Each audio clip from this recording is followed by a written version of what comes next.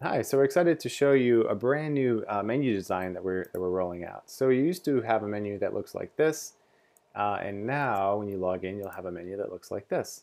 So yeah, obviously we just really polished up the design here and the user experience for a menu, primarily to give you a lot more real estate in the main dashboard area. So when you're managing blog posts and pages, so it's going to give you a lot more room to manage your content.